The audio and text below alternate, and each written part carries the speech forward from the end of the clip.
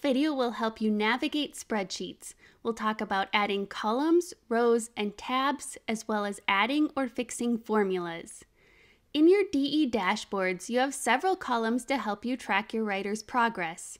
If you're working in your dashboard and you want to hide some of the columns because you're filling out other columns, or you've completed that task for every writer, such as you've sent out all of your introduction messages or completed all of your first phone calls, you can hide the column by highlighting it, and then you right-click and select Hide Column.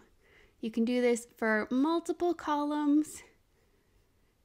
And then if you want to see those columns again, you can just click on this little arrow up at the top and the columns will reappear on your dashboard.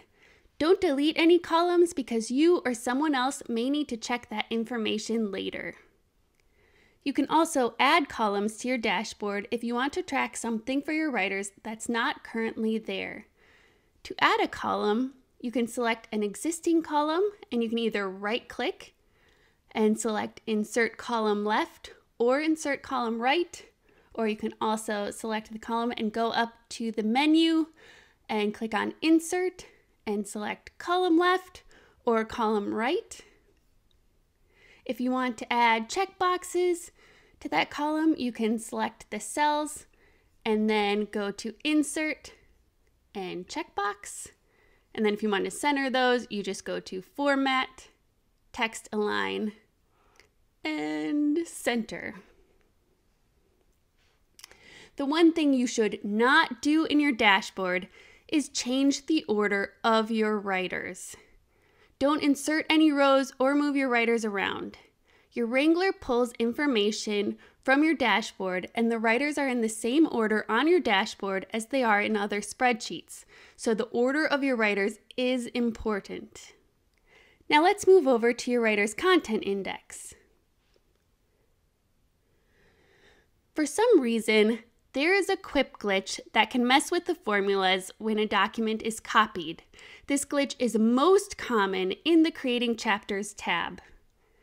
As you can see here, there's a word count for 1575 and 1999, but the total word count at the bottom is 0.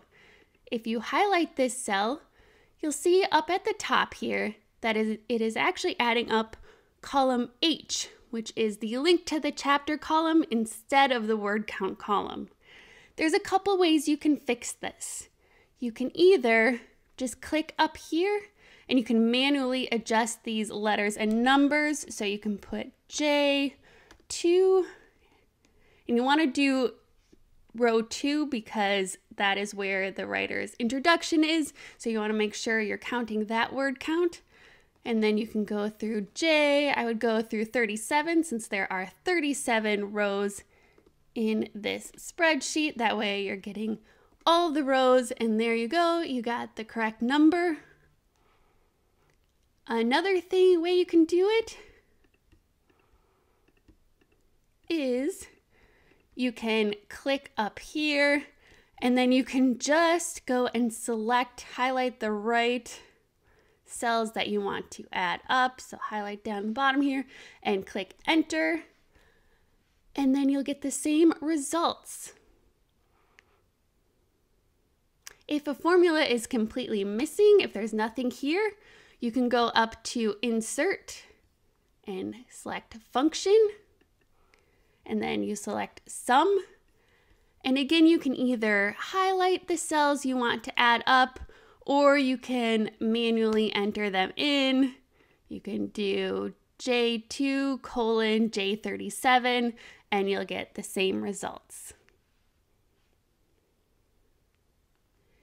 In your writer's content index, if they, for example, need more rows in part 1 because they're going to have more than 6 chapters here, you can highlight a row and help them add some rows by either inserting a row above or inserting a row below. You just right click, or you can also go up to Insert and select row above or row below. Also, if you need to add tabs to any of your spreadsheets, for example, if you have a writer who only has a Creating Content tab, but they don't have a Creating Chapters tab, you can just click this plus sign in the lower left corner, and a new tab will appear on the right. You can rename that tab by clicking that little arrow and selecting rename. And we can do creating chapters, and I'm going to call it 2 because we do already have a creating chapters tab. Then you can go to the DE Documents library and you can find the content index template.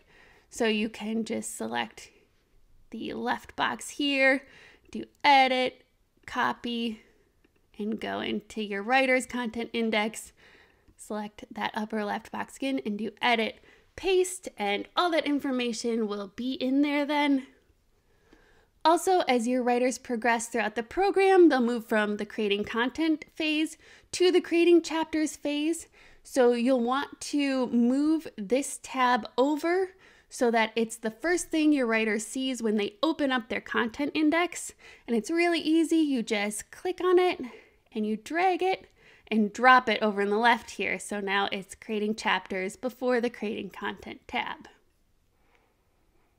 That concludes Fun with Spreadsheets. Thanks for watching and have a great day.